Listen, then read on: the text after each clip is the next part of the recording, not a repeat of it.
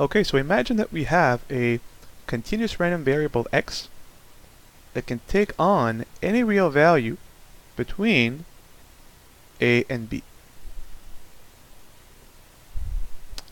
The question is, given a continuous random variable, how do we find corresponding probabilities? And the answer is that probabilities about the random variable x will come from what's known as a probability density function, some non-negative function above the interval from a to b. Therefore, the range of all possible values of x.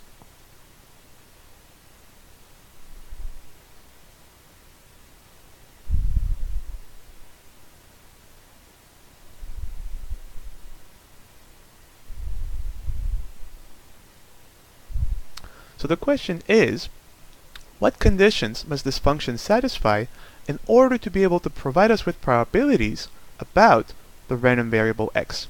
And the answer is that the function f of x must satisfy two conditions. So if you think about it, probabilities are real numbers between 0 and 1, so they are non-negative. So the first condition is that the function f of x must be non-negative on the interval from a to b, the range of all possible values of x. So this is condition 1. F of x is non-negative, so at least as big as 0, for all values of x in the given interval. Now, this function will serve, as I've said previously, to give us probabilities about the random variable x.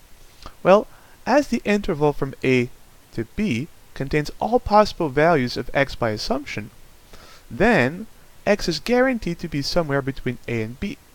And as we're about to discuss in a few seconds, the probabilities regarding x will be given as the area below the density function.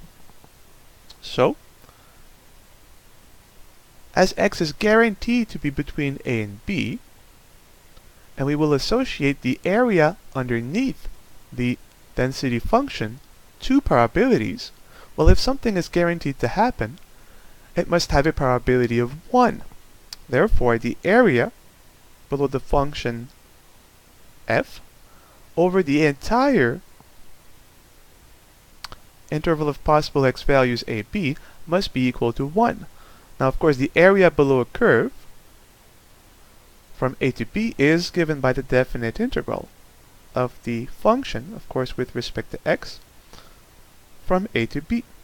And this must be equal to 1. And if both conditions are met, we say that f of x is a probability density function for the continuous random variable x on the interval from a to b. Let me write this here. A probability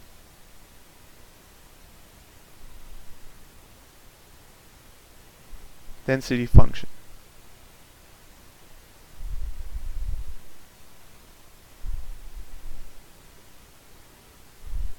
Of course, for the random variable x over the interval from a to b. So suppose now that we ask, what is the probability, and I'll write it this way, that x lies over a smaller interval than ab, all possible values. So suppose I take c to be my left-hand point and d to be my right-hand point. So we ask, what is the probability that x is somewhere between c and d? So I will write it, of course, this way, uppercase P for probability, and we want the event x is between c and d.